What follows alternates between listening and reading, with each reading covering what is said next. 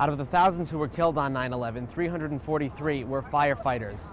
Across the street from the World Trade Center Memorial that opened today is a fire truck with all of their names inscribed on the side. Yesterday, we met a firefighter who was at the site on 9/11 and lost his best friend. They saw a plane coming down Lafayette Street, and they knew that's not the normal flight pattern for a jumbo jet down Lafayette Street. And when they heard the bang, the chief said, "Go ahead, guys, respond. See who you can help. Don't even wait for a ticket. Just go." Nobody returned from my firehouse. We lost 4 fire trucks. We lost 15 firefighters. And among those firefighters was my best friend. Barrett was off on the morning of September 11th and living in Brooklyn, but that did not stop him from rushing to Ground Zero. So I reported to my nearest firehouse in Brooklyn. We commandeered a city bus. We said, take us to Manhattan. Because bridges were being evacuated in New York, Barrett's bus did not arrive at Ground Zero until 11 a.m. I was hoping that I could find somebody, maybe my best friend, maybe somebody from my firehouse, but that was not meant to be. But I soon learned that recoveries were very important.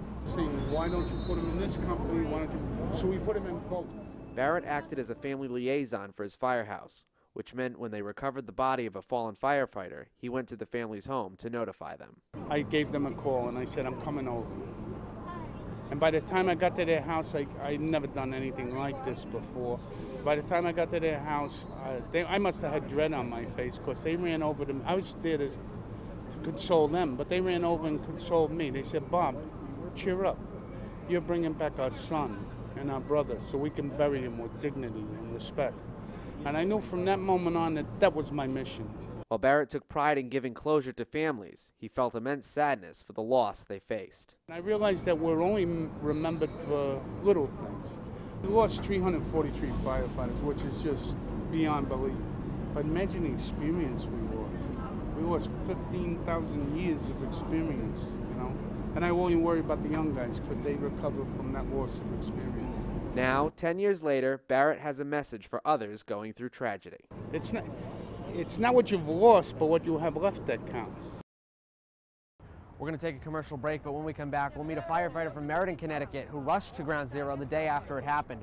We'll also meet a member of the University of Hartford community who was at the World Trade Center that fateful day. Stay tuned, you're watching 9/11 one decade later from New York City.